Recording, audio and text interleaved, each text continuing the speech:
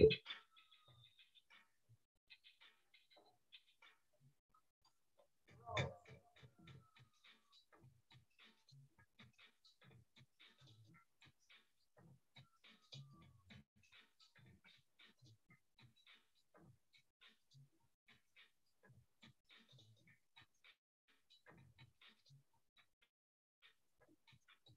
so hi, my name is Sebastian Budden. I'm a founding member of Historical Materialism Journal and the book series and the conferences, some of which you would already be familiar with. So I wanted just to pitch to you the idea of you subscribing to the journal, firstly. The journal comes out 4 times a year, published by Brill, over 1,000 pages of extremely important and stimulating Marxist theory and Marxist history. We have a discount at the moment for individual subscribers around the time of the London conference, and we very strongly both request and demand that you subscribe to the journal, that you get other people to subscribe to the journal, and of course that you get your institution, if you're part of a university or other institution, to subscribe to the journal. We need more subscribers for this project to be able to expand and continue. The second thing I really wanted to push was the book series. The book series you'll also probably be familiar with. It's published by Brill Academic Press, and the volumes come out 12 months later with Haymarket Books in Chicago, paperbacks.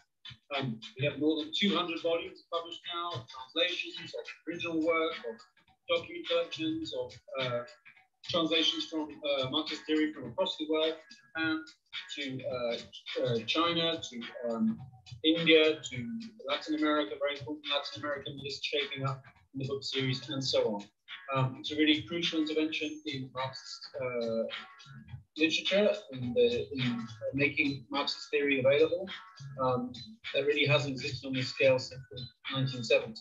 So we'd like you to look at the book series, buy individual volumes, perhaps take up the offer of the book club that Haymarket is promoting, and also, of course, again, if you're part of an institution, to get your institution to buy as many volumes as possible. Those are the 2 key elements of our activity, aside from the conferences, the journal and the book series. And we think it would be it's essential, basically, for us, for our existence, for us to be able to continue to thrive, for those to expand. So please subscribe to the journal, buy the books in the book series, publicize both around you, and help us build the Historical Materialism project.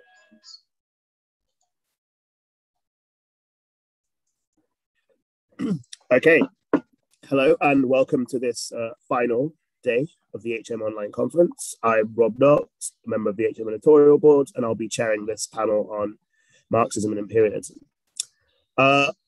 So in terms of speakers, I think I'll just first say that Eduardo Albuquerque couldn't make it today, but the speakers that we do have, well, first up will be Schwobel-Patel. She's a reader in law at the University of Warwick, and she has a recent book, Marketing Global Justice, which is excellent and you should read.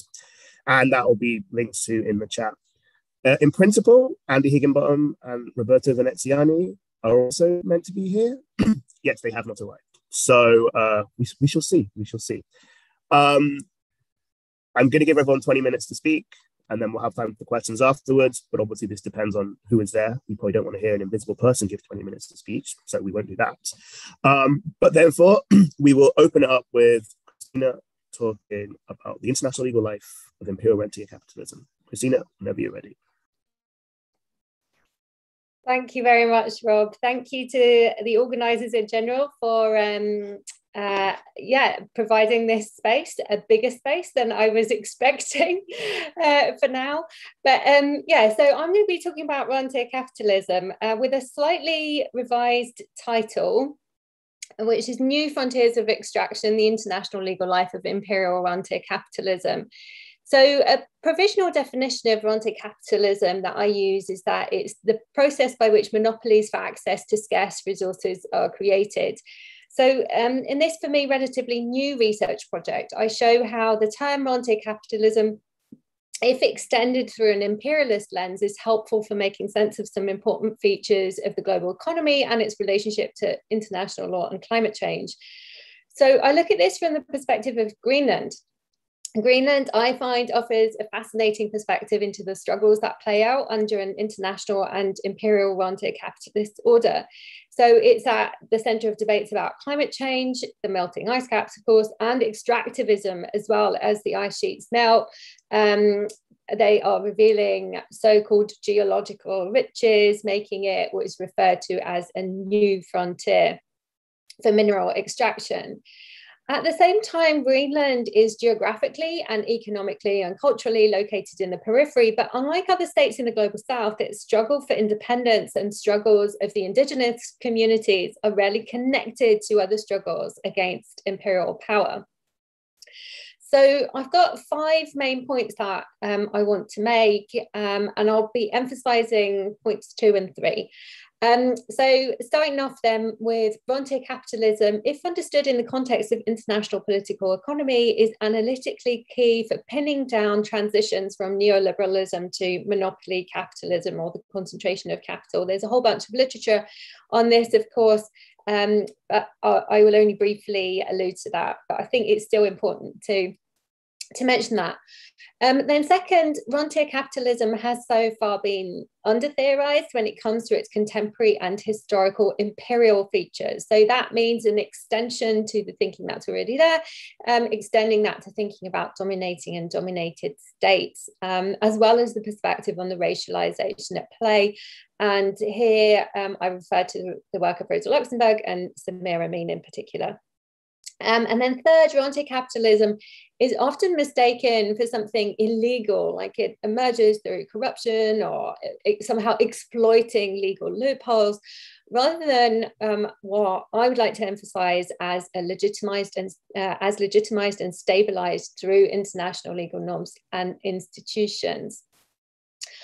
Fourth, it is particularly relevant and timely to consider rentier capitalism in the context of extractivism to tackle climate change. Of course, timely because of all the stuff that's been happening around COP26. But what I'm looking at is extractivism around moving from fossil fuels to green energy. And the attendant marginalization of local or indigenous communities, in particular in regards to Greenland, the indigenous Inuit communities. And then fifth, movements against rentier capitalism need to be highlighted. So from indigenous social movements to movements like the Berlin housing movement, Deutsches Wohnen und Co. and Eignen, which are movements against rentier capitalism, resistance against rentier capitalism. And I emphasize that they need to be studied for their ability of scaling up resistance to an international anti-imperialist frame. Okay, so I started this, as you will recall, in 2019. Former US President Trump, his plans to purchase Greenland from Denmark were leaked. And this sort of attracted everyone's attention, but mostly this, what was referred to as a real estate deal, was sort of met with a lot of ridicule. There were a lot of memes of flashy Trump Tower and the territory of Greenland, and lots of jokes and so on. And generally that's how the analysis was too, in a slightly tongue-in-cheek manner. The Washington Post proceeded to use real estate techniques of valuation to a price on Greenland. But the labeling of Greenland as real estate and subsequent pronouncements about Greenland should, I think, and I argue, be taken seriously as symptomatic of an international rentier capitalist system. So important symptoms of contemporary imperial rentier capitalism are encapsulated here. Some of these are the commodification of Greenland as real estate, the rewards, the rents of controlling access to land and its natural resources, continuing imperial structures highlighted through an inter-imperial interaction between the US and Denmark, because the US wanted to buy Greenland off of Denmark. Greenland's self-marketization, I'm not going to go into too much depth on that. That's around its own sort of self-understanding through a lens of nation branding. And then the narrative imposed on, if anyone was mentioning the indigenous communities at all, then it would be a narrative of the indigenous population giving up claims to their land and working for mining companies in order to accumulate sufficient wealth for its self-determination, i.e. Independence from Denmark. It has to be said, though, that resistance from indigenous groups and the Greenland government have, at least for one of these mining projects, managed to stall that the process. Sorry. Then to the first point, Rentier capitalism as a move away from neoliberalism. As I said, there's lots of literature on this and debates from David Harvey to John Smith and so on, but I think it really is worth mentioning that the members of the Mar Pèlerin Society, founded in 1947, would have, of course, shuddered at the idea of rentier capitalism, right? So whilst trying to harness the powers of the state in favour of capital, they emphasised the importance of competition. So the state had a role in distributing access, including through privatisation and so on. But that was to steer against monopolization. And what we see through rentier capitalism is, of course, that monopolization. Now, I'm not saying that it's sort of a neat transition from neoliberalism to monopoly capitalism. But there's certainly something important in this point in time that needs to be taken seriously. And of course, then there's sort of that aspect of monopolization, and then there's the labour point too, which is crucial here. I'll say some more about this in a further point, but of course, what's important in terms of labour is the exploitation of labour for extraction or extractivism, and how that then relates to rentier capitalism. Okay, so competition as no longer being completely structuring in terms of global political economy. Now, the second point on imperial structures of rentier capitalism, and as many others, I'm sure, I started off with reading Guy Standing, and particularly though Brett Christopher's excellent book Rentier Capitalism, published by Verso, which describes the UK as a rentier capitalist economy, because I'm stripping down the argument, of course, because of the national revenues that come from rent. However, and what I think he misses is something crucial in the analysis, namely the global political economy that props up the system of rentier capitalism in the UK, and that can then be extended to a global lens. So to misquote Walter Johnson on that, for every Manchester there is a Mississippi. For an understanding of historical and contemporary imperial, what I call imperial rentier capitalism, we must therefore distinguish between those states that dominate and those states that are dominated for the purposes of extracting rent. And Samir Amin calls this imperial rent. Extractive industries have long, of course, been of interest to analysts of rentier capitalism, but what is particularly topical right now are the extractive industries for that transition I mentioned away from fossil fuels to green technologies, and what Thea Rio Franconis and others have termed green capitalism. And when we look at the Arctic, then the rather neglected aspects of Nordic imperialism. So Greenland and the Arctic have, of course, long featured in Western imperial imagination. In the 17th and 18th centuries, Greenland became a stop for European adventurers and colonialists seeking the Northwest Passage and possibilities for settlement. In the 19th century, Greenland was a central location for polar exploration. In the 20th century, the US built strategic military posts here, and today, then Greenland considered as this new frontier of mineral extraction. So here, Rosa Luxemburg's conceptualization of primitive accumulation as imperialist expropriation of non-capitalist spheres is, I think, a really useful analytic. So of course, we need to distinguish between different geographies and their integration into global capitalism. But in relation to Greenland, it is worth stating that although it has neoliberal ambitions and features as well, particularly as regards its tourist industry, large parts of land in particular are still state owned. So, and as I mentioned, we need to look at this in regards to labour too. So despite the jobs offered for mining and the usual promises of greater employment, the mineral mining corporations and investors for green technologies are further rendering the working class superfluous, because this is what they're working towards, forcing labour power to fall below its value. And they're very much influenced by John Smith's work on super exploitation.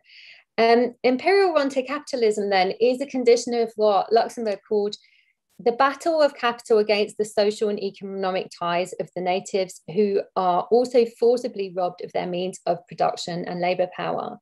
Greenland is understood as the site of primitive accumulation through an inter-imperial rivalry then between Denmark and the US. But if, from the perspective of mining, you can also add China and Australia into the mix, as well as the UK.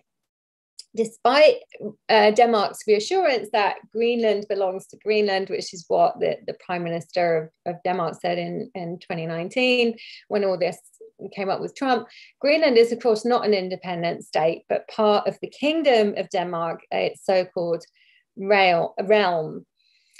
So that leads me to the third point on international norms and institutions that prop up this system of rentier capitalism.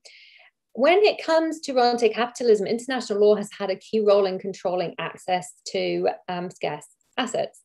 I.e. in preventing their redistribution and in legitimizing a regime in which imperial rents flow from the periphery to the capitalist metropole. And sort of identifying these legal regimes is at the heart of this research. And I just want to, for the purposes of this talk, highlight two, and that's the international legal regime around self-determination, and then property rights and investment law.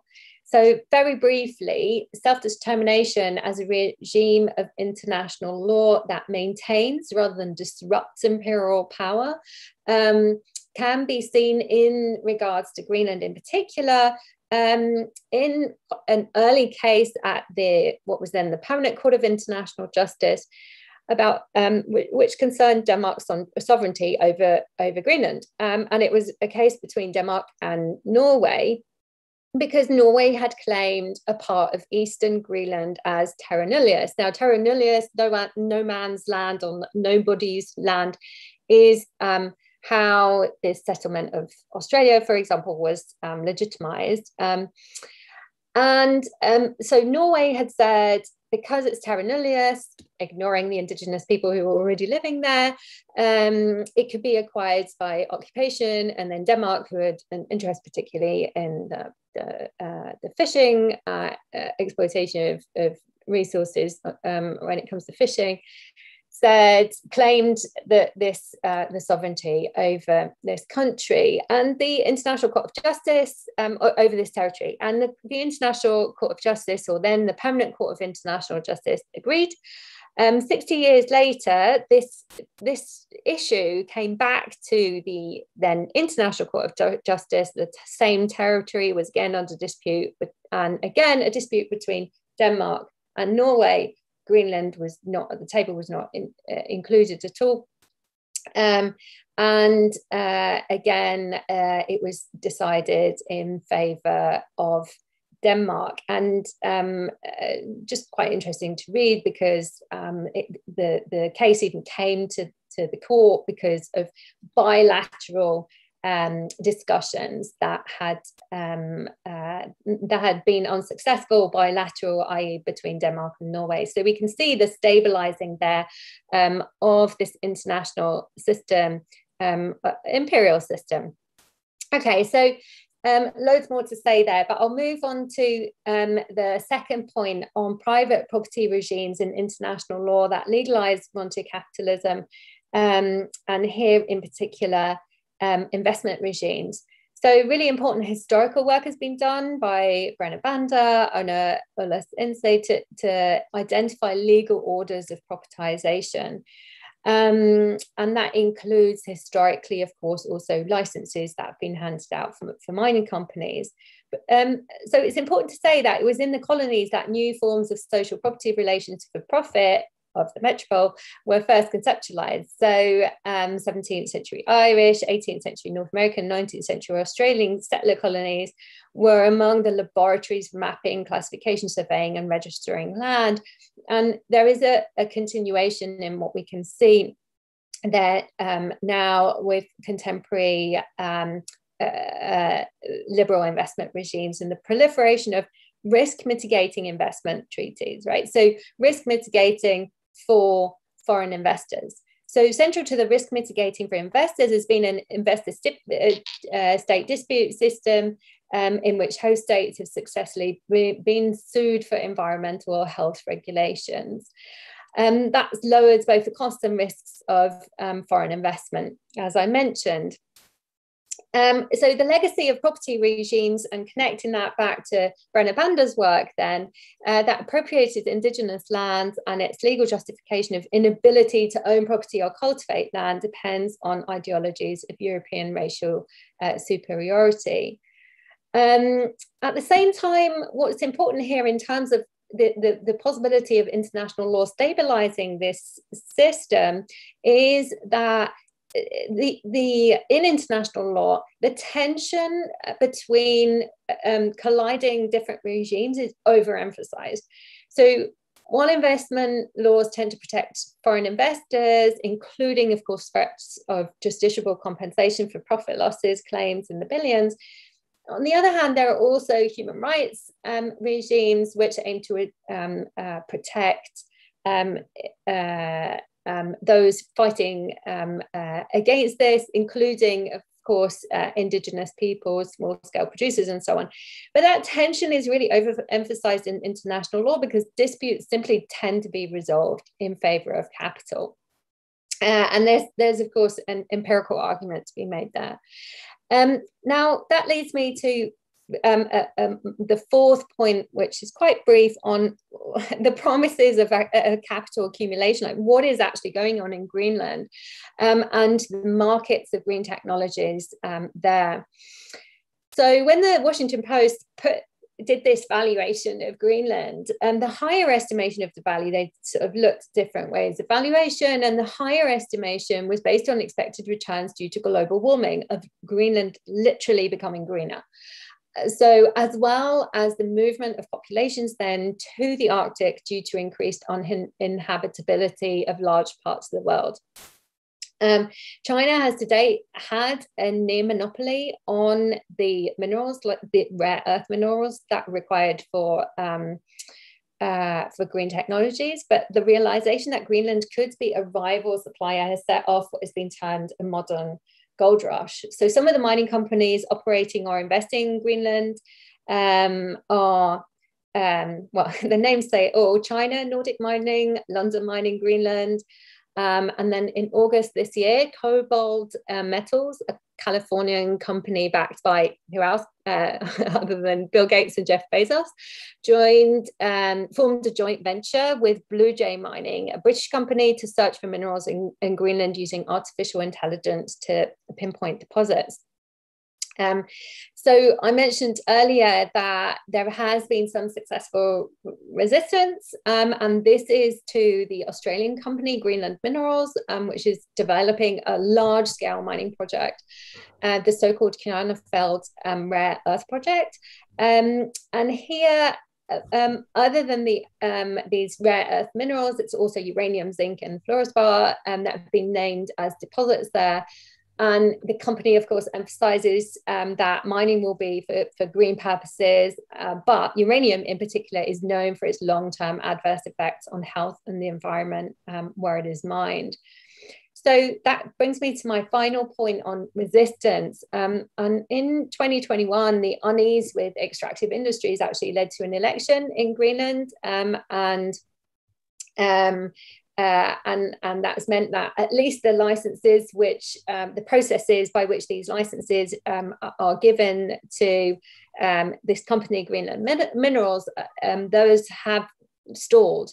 But as you can imagine, Greenland Minerals continues to press ahead with its objective of attaining the necessary licenses. And if you want to, if you want to get really worked up, then read some of those documents drafted by Greenland Minerals and their threats to Greenland, saying that they will no longer be attractive for investment if they don't let Greenland Minerals pursue this project and so on. And, you know, Rosa Luxemburg would have really labeled this a battle of annihilation.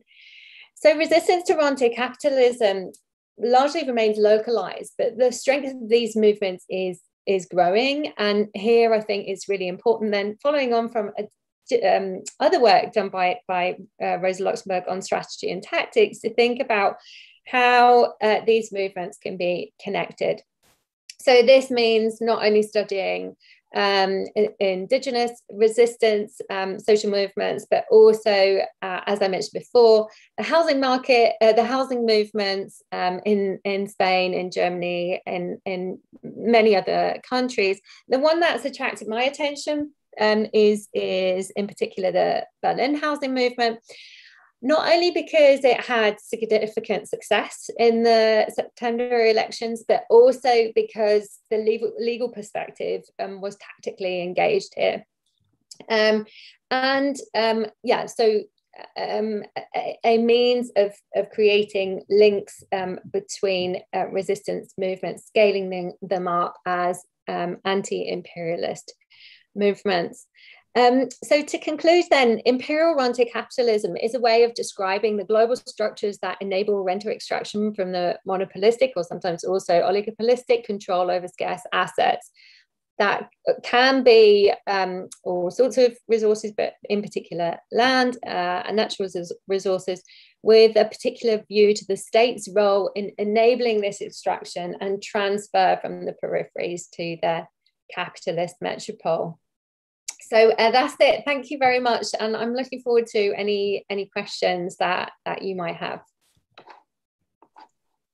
Great. Thanks, Christina. That was really good, really interesting, and I will have many questions. Okay, Andy Higginbottom is now in the room. So Andy, if you want to just go, you've got 20 minutes whenever you're ready.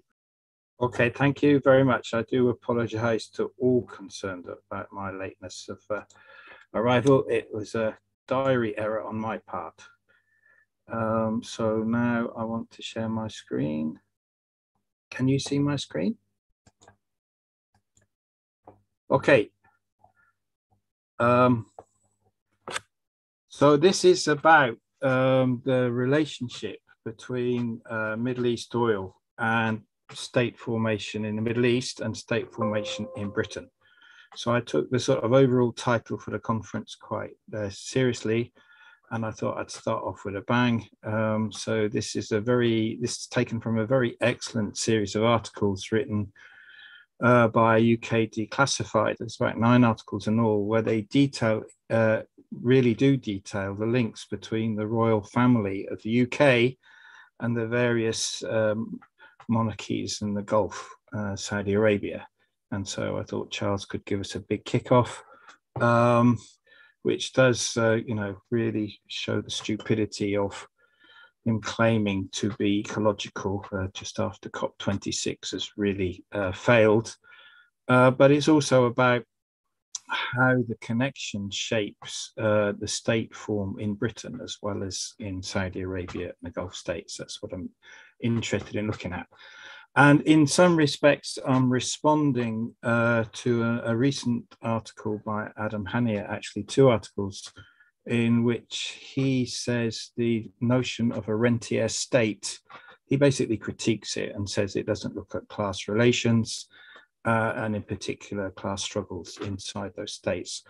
And what I'm actually arguing is different to that position. I think the notion of a rentier state is extremely important in understanding these relations. Again, not only in the Middle East, but in Britain. In other words, the relation between the two is very important. And in particular, what I'm going to concentrate on today, just because of time, is what is the rent of the rentier state? I mean, what is rent? And in particular, I'll be looking at oil rents. But just to give you a couple of reminders of the sort of salient pertinence of this topic, you can see how Saudi Arabia Sovereign Wealth Fund, PIF, has taken over. It costs about £300 million, Newcastle United Football Club. So we don't need to be reminded how important this connection is.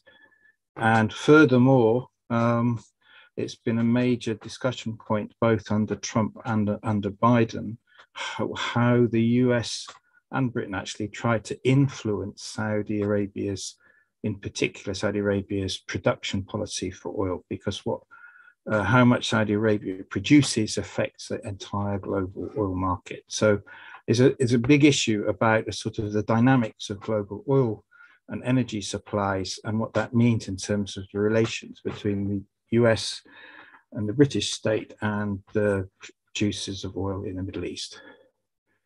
Okay, so behind all of this, I'm going to go right back to Marx's theory of rent, and really this is the sort of the starting point of my argument. This is a diagrammatic representation of something which comes direct out of volume 3 of Capital. And if you can see on the right-hand side, you've got a producer on a type of land which is the least fertile. This is agriculture, land type A, and then you have slightly more fertile land type B, more fertile again land type C, and the most fertile land in production land type D. And Marx sets up a sort of a scenario of different capitals being applied in agriculture to the land and producing wheat.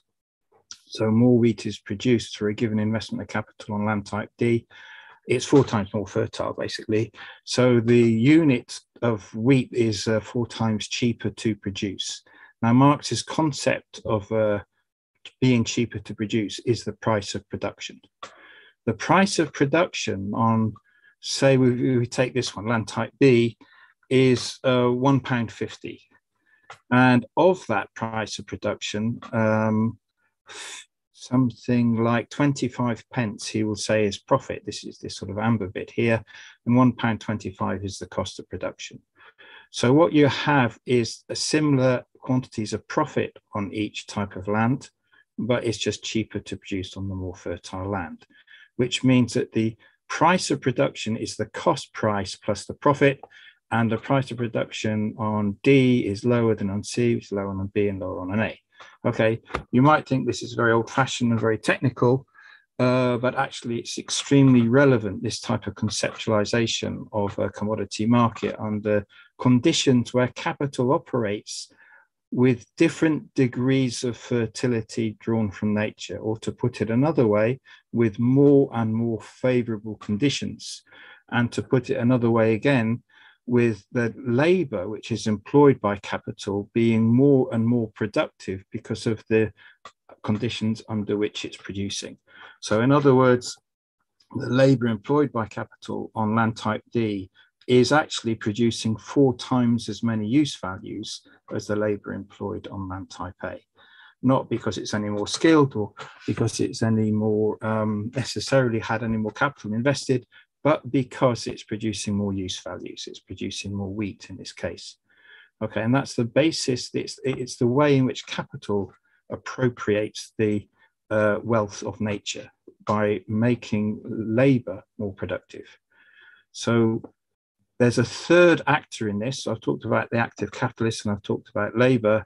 The third actor in this is the actor which captures the surplus profit.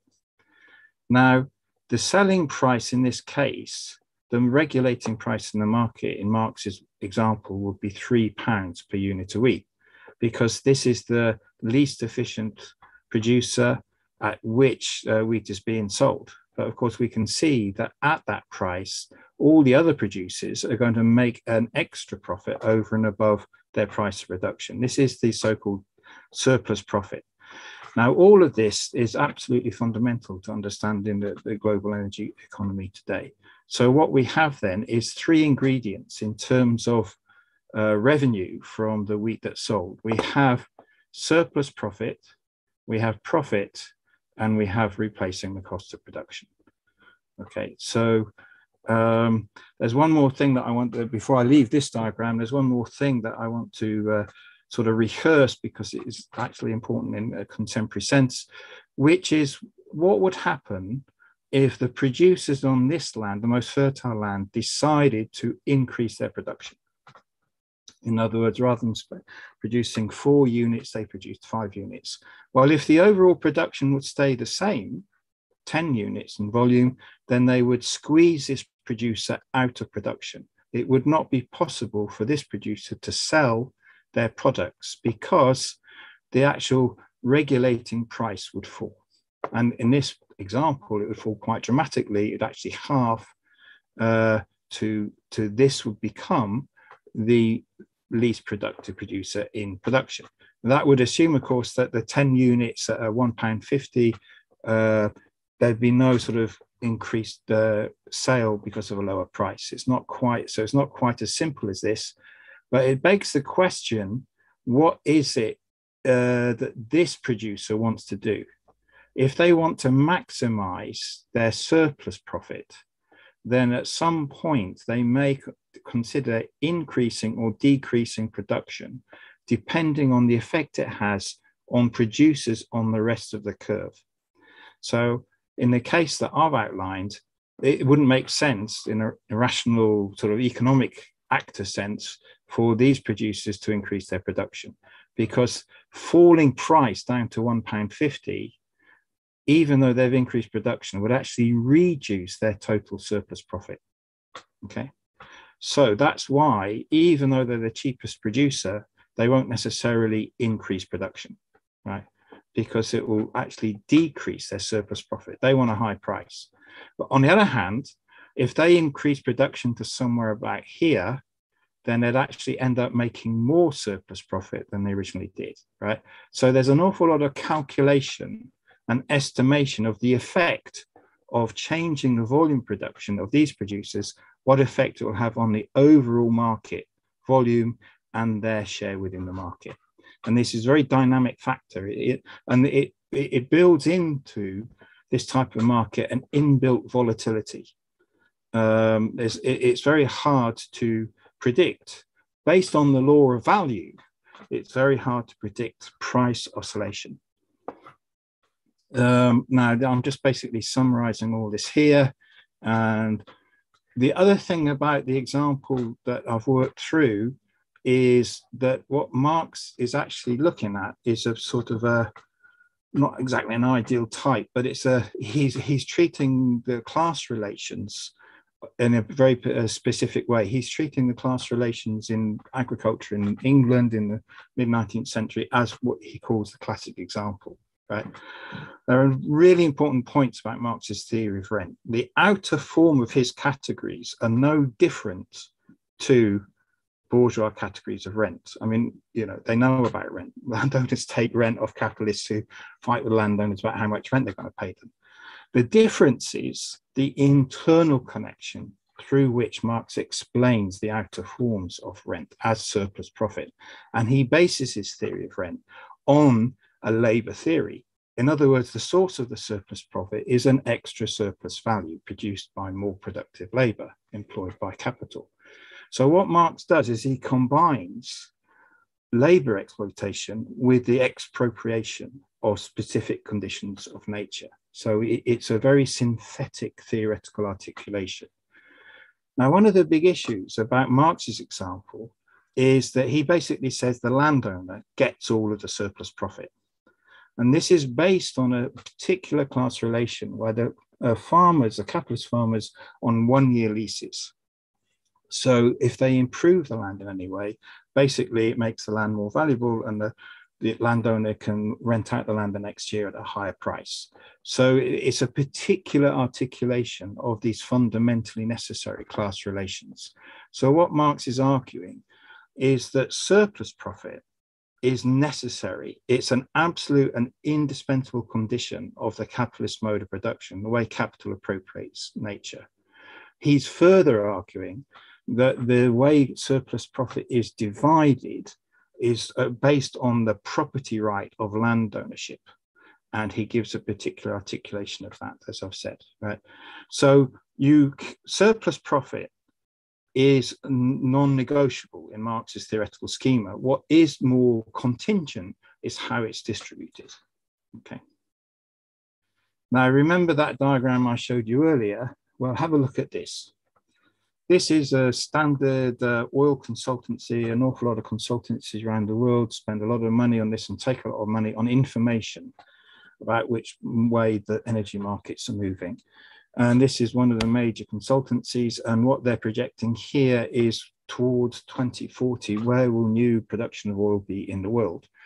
And what you can see is something very remarkably similar to the type of diagram I showed you earlier. I mean, it's almost point for point the same. It's just a slightly less schematic, it's less simplified. But the actual content in terms of the form of the world oil industry today is almost exactly the same as Marx presented agriculture in the mid-19th century. The break-even price, BEP, that is normally used in these cost production curves is actually exactly the same, different name, same concept as price of production. And what they're using this for to say, and this allows sort of forward bets on the price of oil, is it's likely that almost all the future projects, 90% of them, are able to continue producing at less than $50 a barrel. So oil is going to continue either to be cheap and or a source of significant surplus profits in the coming period. At the moment, it's selling at $85 a barrel. So you can see, I mean, in the average cost of the break-even point, rather, in the Middle East is $22 a barrel. It's actually lower than that at the moment, but you can see at $85 a barrel how much surplus profit is being made from oil production in the Middle East. It's something like $60, 3/4 of the price of a barrel of oil is surplus profit, which is profit over and above average profits, normal rates of profit. Okay, so these are quite stupendous figures. Just by the way, the other two reference points which this brief survey highlights is the cost of the offshore oil in Guyana, which is the cheapest of the offshore generation. And Exxon are plowing loads of money into this project, massively risky, massively potentially environmentally destructive, but you can see the profit incentive is there. And finally, shale production, which is US Permian, also known as tight oil, is at the higher end of the fields who are currently in production. Okay, so going back, if you remember our example, the lowest cost producer, in a sense, has got control over shale oil in the US, right? If they increase their production at $20 a barrel, they can drive US production out. They can actually force it out of production. And so it's a very sort of dynamic power relationship is also involved here. Why would a Saudi oil producer want to drive US oil producers out of production? Well, they could be tempted if they can make an awful lot more money out of it. Okay. Now, this is a really important source of the sources. I mean, I haven't time to review all the theory of oil rents. I think he's probably the most important writer I've come across from Iran, writing mostly in German. And this is from 1984. And what he's showing is, in the case of oil, it's not only about oil, because oil actually competes with other sources of heat. And the main competitor at that time was coal.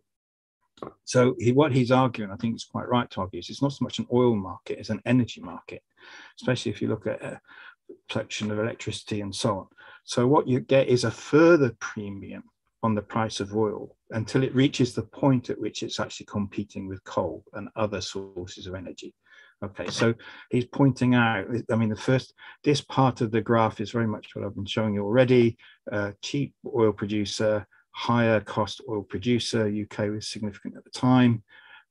Even the higher cost producer of crude oil can make a surplus profit because they're actually competing with coal, which is more expensive to produce again. Okay, so it's an energy market. So this means that almost all oil producers can look forward to some kind of generating surplus profit until the price reaches the price of coal. This is another graph from Massarat. Now, who gets the surplus profit? Well, in Marx's agricultural scenario, it was the landowner that managed to capture all the surplus profit from the tenant farmer. But that's not the case with oil. And how you see here is you can almost see the history of the 20th century in the relation underpinning it in terms of who captures the surplus profit. So what Masserat does here, quite rightly, in my opinion, is he divides the surplus profit into three categories. There's actually a fourth category, which has emerged since, by the way. But these three categories are the ground rent, which will be taken by the owner of the land from which the oil is being extracted, which is normally the state in the case of the Middle East. And then you have the company profits. And the company profits are actually multinational corporations and then actually company extra profits. So you can see here, over and above the average rate of profit, we have a category company profits. And then we have a third category, which is completely overlooked in most of the literature, which is the extent to which the surplus profits from oil were taken by the receiving state. In other words, the importers of oil put excise duties, in the case of the UK known as excise duties, on oil products. So that and that brings them up into a more competitive position with other sources of energy.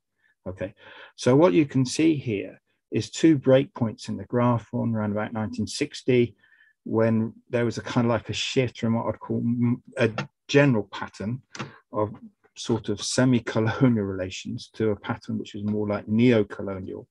But what you can see here is in this period, the division is still kind of like 80-20 in favor of the imperialist countries, whether they're the corporations or the states importing, right? 80-20 in favor of the imperialist centers rather than the producing countries. Now, there was a big shift as a result of OPEC in the mid-1970s, but even after this shift, right, where basically the OPEC nation said, we are the landowners, we want our share of the surplus profits, okay? But even after this big shift, over 50% of the surplus profit was still being taken by the imperialist countries rather than by the oil producing countries, okay? So you can see there's a sort of like a financial basis for an alliance on the one hand, but a degree of competition on the other in this relation. And this last one is just to sort of point out, this is perhaps an unusual and unexpected source, the Royal Automobile Corporation, but these are the levels of tax in the UK on petrol pump prices of diesel and petroleum, normal petrol, we would call it. And what you can see, I think it's pretty clear, I hope you can see it, is this is about 60 or 70% of what the final consumer pays for oil is actually taken by the British state as tax. And the Chancellor of the Exchequer said very recently, well, one of the big problems of going off oil is we're going to lose 20 billion. You know that, don't you, right? So this is how much the UK Exchequer takes from these taxes. It's something, I think, something in the order of 20 billion a year. Okay, this is taking out a part of the surplus profit generated by the incredible cheapness of oil production. Okay, so I've run out of time and I do apologize for being late. There's an awful lot more I could develop from this, but time is against us, right? What this means is there's quite a lot of very good recent scholarship about class relations in the oil producing states. And the further category, which I haven't, going beyond the Masserat's analysis, because it's a more contemporary development, is part of the surplus profit from oil is distributed directly by the producing state to their citizens, not to their immigrant workers, but to their citizens in the form of subsidized electricity. And so what you have is quite privileged air-conditioned societies around the Gulf and in Saudi Arabia, which are actually taking a part of that surplus profit and decommodifying it in a sense, right? And making it available as a use value to create both water and electricity. And this is one writer, he's called these energy kingdoms. And it's a nice combination between energy and the state structure, if you like, based on based on it. And the other really important work, which I would only summarize if I had more time anyway, because I mean, I don't have greater knowledge than the author, is called Anglo-Arabia by David Waring. It's a very good book because what he traces is all the different ways in which the UK benefits from the profitability of oil production, including arms trade, financial centre, redistribution of assets to the UK, Newcastle United Football Club, for example, and so on. And so what I'm trying to do is take those current forms of financial flows and connect it more, if you like, ground it more fully in the critical political economy of oil production and following the money from production through to circulation and its distribution, and how it affects each state or each type of state and their interrelationship. That's me. Thanks so much, Andy. If you could stop sharing the screen now, that'd be good. I don't think that Roberto is making it. So I think what we will do is move to questions. I suspect the session will finish early unless people are really, really keen on even more questions, but I think we could get some good questions going. So I'll just remind people in general that if they have any questions or comments, please just write them in the YouTube comments there. I think we've already got some, so I'll just read some of them out now and I'll pop my own question in as well. So I think maybe specifically directed at Christina, although Andy, come in, say it too, but it was before you came. Someone was asking, well, is the market a monopoly? So Amazon, eBay, Uber, Alphabet, etc. Like, to what degree can we consider them a monopoly? Someone asked, again, I think for Christina, like, is the Donton case in the US an example of the particular kind of tension that you were talking about there? I had a question via WhatsApp from Richard Kumar for you, Christina, which I'll put in the chat as well. But basically a question about, well, can international law be a site for people to resist or contest the struggle, like the process of rentier capitalism? And is it just simply social movements and political struggle that's the only example? I wanted to ask a little bit of a follow-up question about linking together the things you were saying about inter-imperialist rivalry and rentier capitalism, and to say, do you think that also international legal institutions might reflect not necessarily the struggles between subaltern and dominating states, but also between different imperial states who may have more or less interest in the promotion of rentier states and rentier capitalism? Because at least any given instance, you could imagine that some states are more interested in opening things up, and because they can't get a foothold in that way. And so is there any of that interplay in the way international and legal institutions work? Andy, one thing I wondered if you would mind expanding on, and it's towards what you were saying at the end, but I think it's worth rehashing. And I know you'll have this question a lot of various points, but I think for a lot of people, the question is not just what are the implications for, say, class composition in oil-producing states, but also what do you think of the implications for class struggle in that way, and how that ends up playing out on a global scale. So not just a vulgar question of like, oh, what does that mean can be done? But I wondered if you could say a little bit about how the particular character of rentier capitalism you're talking about affects the way in which class struggles play out in different contexts, and what the kind of content of those is and how that works. And I think that's something that a lot of people always wonder in the context of thinking about this stuff. So I'd really be interested in you expanding a little bit on that. Christina, are you okay to start? Or, I mean, we're just going to the order. You gave me a look there.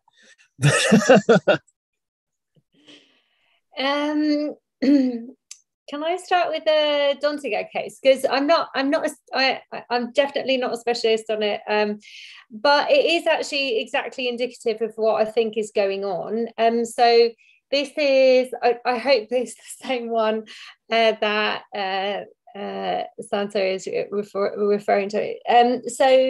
This is Chevron and Ecuador. So Ecuador claiming that Chevron has been polluting and so on. And the Ecuadorian courts, they found that Chevron had they decided that Chevron needed to pay reparations, so found against Chevron. And then it's quite interesting if you go on Chevron's website how they sort of explain what's happened, because they call this obviously a smear campaign against them and so on. But what is interesting from the perspective of international law is that, and thinking about how do these actors, where do they see a forum for themselves that will basically, you know, back up their interests? So what Chevron did then was that it went to The Hague and started arbitration against Ecuador under the arbitration systems that are there. So once a national jurisdiction had found against it, it thought, well, maybe the international legal sphere will be helpful, right? And they were right, because the arbitrators in The Hague, they found in favor of Chevron, and actually they took on board this whole narrative about the fraudulent case that this had come by through, and you know, Donziger is the lawyer there, and that he had acquired information through fraudulent means, and that Chevron wasn't actually even acting in Ecuador and so on. So it's actually a really good example of how international law is stabilizing this system in favour of rentiers. And I guess that then sort of also responds to the question about where I see international law in this. So along with Rob, I'd probably say international law is not going to save us, right? But then I do think that when it comes, I was sort of just emphasising that last point that I was making. I think that we can again turn to Rosa Luxemburg in this and think about strategy and tactics. And I do think that international legal norms and institutions can be not on their own, but with the relevant political force can be turned against these systems in particular tactical ways. And that's why I find the Berlin housing movement so fascinating, because they said, look, the Constitution, the German Constitution, says that you can expropriate landowners, and that means redistribution, right? So it's something that they had picked up on in the German Constitution that had been completely neglected. You know, I studied law in Germany, never really paid any attention to this article. But it was really effective, and it was really effective in the narrative also in creating a mass political movement in Berlin, which was then successful. So yeah, and I think it's all about finding how that those can interconnect. When can you use international law's powerful narrative against it itself? Yeah, so that was, Rob, I forgot your question. Sorry. Well, it was just to what degree do you also see, let's say, that there is a tension, and it may be a tactical tension, between different imperialist blocs and their relation at a given point, not just to specific rentiers, but also to like the notion of the rentier being protected? Because as a strategy of accumulation, there may be moments in which some imperial states do not want some other states to be operating in rentier ways. And to what degree do you think part of international law is also mediating that dynamic, and depending on who's saying what and in what context? Yeah, I mean, you're absolutely right. In a way, you know, you have to you have to sort of make that question more specific to a particular context. So is it, are you asking specifically about Greenland and Denmark and the US and like the different inter-imperial rivalries, or are you asking that, sorry to bounce that back to you, Rob? I'm asking you in whatever way you find it least obnoxious, because that will be an easy way of doing it. I was thinking also generally, but I think in the specific context of just like, or even like, do you think that Greenland might be then a very specific example of it being one way, but it could be arranged elsewhere in other contexts, maybe? Yeah. So when it when it comes to I have to make it more specific. When it comes to mineral mining, I do think that it is about well, the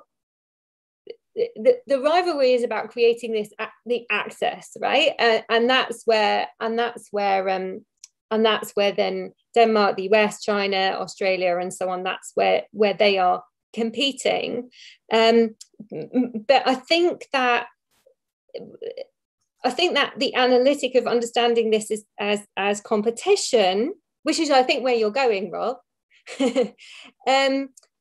I think that's the less useful path of understanding what's going on. Does that make sense? So, because I don't think that the analytic of competition that was so, and this brings me back to that very first point, that was so key to understanding neoliberalism and its structures, is what really highlights what is going on globally. I'm going to leave it at that because otherwise I'm going to spin out of the argument. I'll just come in on that, actually, if that's okay. There's a line in Lenin's Imperialism and the Highest Stage of Capitalism where he just very briefly characterizes the difference between Germany, France, and the UK. And he, this is not new to us, right? But he characterizes France as usury. He characterizes Germany as manufacturing, and the UK, I can't remember what term he gives, right? But I think I would say it's particularly rentier. And there's a whole sort of tradition of business studies where they look at the types of projects that foreign investment generates from different centers, and the type of project that Britain generates compared to Germany is probably towards the two ends of the spectrum. So it's not that Britain exports manufacturing industries elsewhere in the world. What it does is it sets up railway companies and mining companies and oil companies. Okay, so Britain has got a very strong profile in these extractive industries. If you look at what the biggest corporations in the UK are after the banking sector, it's super majors in oil and mining. Of the top 20, you've got 5 big corporations in these sectors. So they're really at the heart of the British ruling class, and they've been at the heart of British state strategy ever since Winston Churchill and probably before. So the sort of the variations of the type of imperial power is quite important in terms of state form and in terms of recourse to the law to defend, I would say, these sort of super profits or surplus profits. So it's not a full answer to your question, but there's another sort of very interesting angle. There was an earlier session in the conference, which I thought, from my point of view, my research interest was extremely productive. And what the colleague was doing is he's trying to unite the type of work which you probably know already, which David White's doing on state corporate crime and his book Ecocide. And what he's looking at is he coins a term, well, he's actually taken it from Nkrumah, right? Neocolonialism. But what he does is a good twist on it, a fresh take, right? Which is he's saying that the neo-colonial relationship is ecological destruction. It's the key relationship in destroying the planet is the neo-colonial one. The damage is done elsewhere and the profits are shared.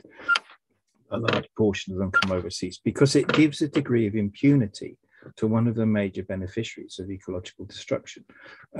So I think he's onto something very big. Now, there's a weakness in the critical criminology literature, which is they tend to write about state corporate crime, and maybe their intersection, their overlap, right? But it is a fair criticism to say that class is diminished in this sort of way of setting up the issue, right?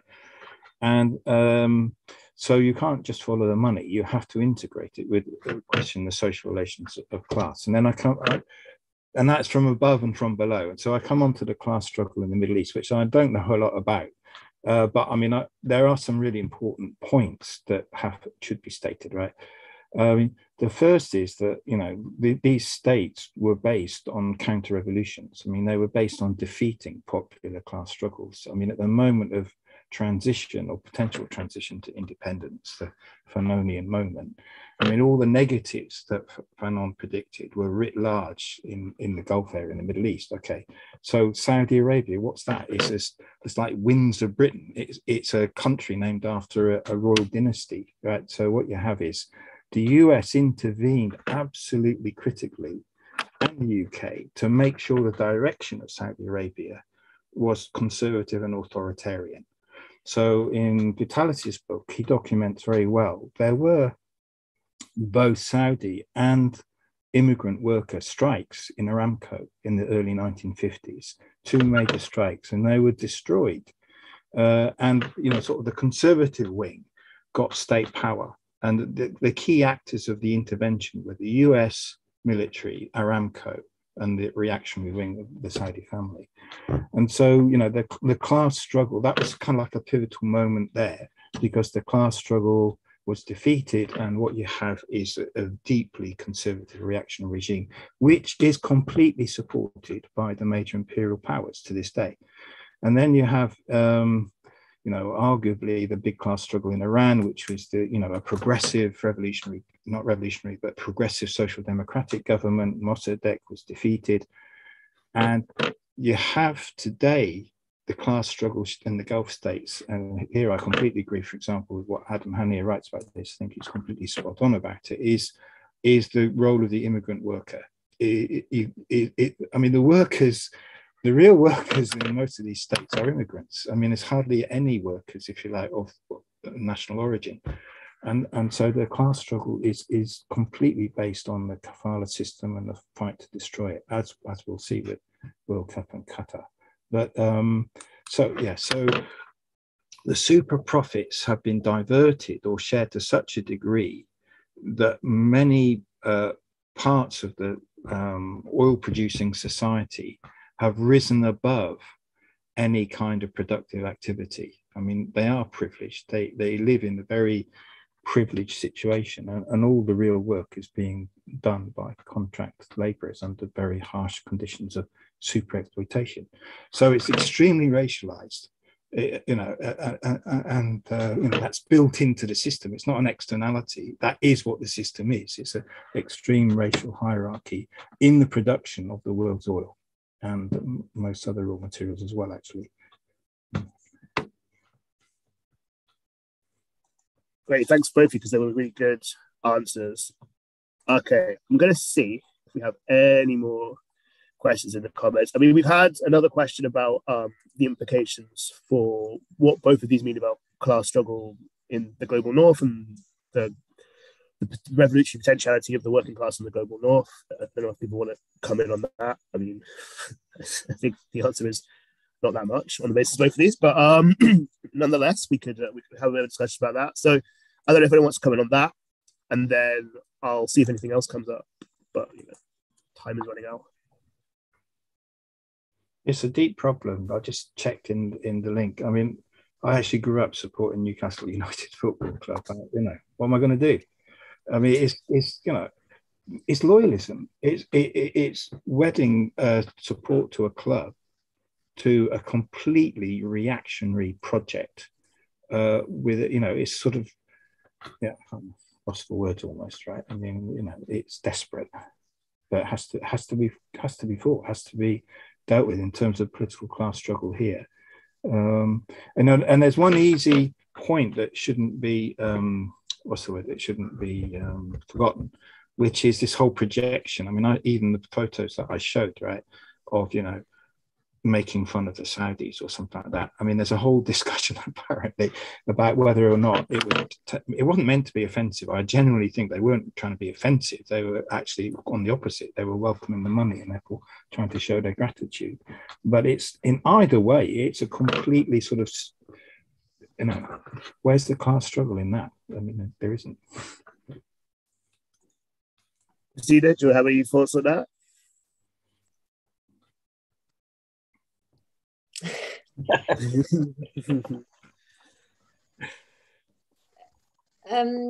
No, I'll yeah. I do. But I don't know whether they're productive for our discussion. I mean, I think what happens is that in analysing Rentier capitalism, class struggle is often left out there because it's often the labour aspect. That's what I was trying to say. The labour aspect that is neglected in the analysis, right? Because it's all about this idea that you just need to own something, and then the rents will come in, right? And that sort of neglects then the labour aspect. And so I think bringing the labour aspect into Rentier capitalism is absolutely key. And that then also enables the question of class struggle, because otherwise Rentier capitalism only seen from the perspective of the rentier is a truncated analysis of what's happening. Yeah, that's very good. I agree with that. Yeah, I think that makes perfect sense. Okay, I do not see any more comments being made here. We've had a smaller panel anyway, so we're actually running about where we would run if we had it in an extra 20 minutes or so. So I think if anyone wants to make any closing words, you can. Otherwise, people can have lunch. I agree with what Christine's saying. I mean, the problem is, it is the Lenin problem. I'm sorry, but I don't want to be too Lenin versus Luxembourg, right? But I mean, the question of the use of these surplus profits does affect the class struggle. It affects, sections of the working class and how they relate in terms of their overall loyalty, belief in the system or not. I mean, you look at the sort of, the Gulf states are an extreme because I don't think there are hardly any, if you like, indigenous workers. I mean, all the working class is immigrant, right? It's privileged to that degree. Now, we're not talking about that type of privilege in Britain, but I mean, the very fact that people can turn their backs on, bombing of Yemen and people being hanged and so on because it's their local football club. I mean, this is privilege, I mean, you can't deny it. It shapes the contours of the class struggle, and the class struggle, agency is within this kind of sort of framing of loyalties being bought and people being paid off in one way or another. And I think that, one can't assume therefore a unity of the class struggle. There's really big challenges. I mean, it is right to appeal to working class unity, but I mean, it's not necessarily the appeal may or may not be successful. And you have to ask the question, well, why isn't it being successful? Why isn't it enough for people to know that Saudi Arabia, with RAF planes and British weapons and so on, is bombing people in Yemen on a daily basis? Why isn't that enough for people to care? And if you're a materialist, you have to say, well, there is some degree of buying off has been going on through these massive, extra money floating around. And I think my final point on that would be, when it comes to the moving away from fossil fuels to green technology, it's not just the buying off of I think it's also the sort of comfort in thinking someone else is dealing, right, this is not a class struggle question, this is someone else is dealing with the problem, right? This is all the discussion about tech fixes and so on, that you can say, well, perhaps this is something an area where you don't need to engage class struggle, but that's sort of, yeah, that's precisely the problem with, you know, what's been termed then green capitalism. Yeah, because I mean, I'll just say something now, because obviously the question you would ask is, in what material conditions would that be a thinkable thing? There are lots of people who cannot think that because they understand the conditions they're in. That's not a way of thinking that's available to them. It's not a realistic thing. So it's like, well, where do people think that? It tends to be in places that are pretty high up in the International Division of Labour, where they can think they can rely on this, and where also, importantly, they know that certain forms of technological fixes which will wreck elsewhere, in terms of lithium mining or whatever, will not be wrecking them. So I think that is absolutely right what you're saying, but of course I think that is back into this question about forms of imperial distribution. And I think on this happy note, let's close the session. Thanks to both of you for great papers. I think we still made it work with the two of us. I think we had a pretty productive exchange and conversation, and I look forward to reading what both of you have written. And so, yeah, I think we'll finish early, but again, with the proviso that it's 20 minutes extra that was meant to be in here. And so thanks everyone for coming. Enjoy the rest of this final day of HM, and make sure you stick around for everything, including our final sessions. Thank you. Bye. My apologies for lateness. Thanks. Bye, everyone.